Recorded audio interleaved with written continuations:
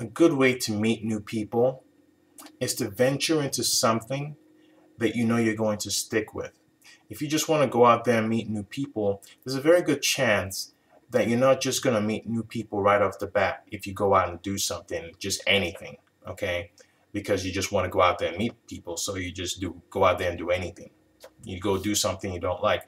The key to meeting new people is finding something that you like to do or would like to do, something that will take you out of the house a few times a week, okay? And do that, okay? Maybe something that involves, well, preferably, most definitely, something that involves participation with other people. A great thing you can look into is if you enjoy sport, you can try a co-ed sport, okay? And again, a co-ed sport is not, you have different degrees. You have those that are competitive, those that are not competitive. So if you don't want to be competitive, you can just choose co-ed sports that's not competitive. And there you can meet a ton of people doing something that you enjoy doing, okay?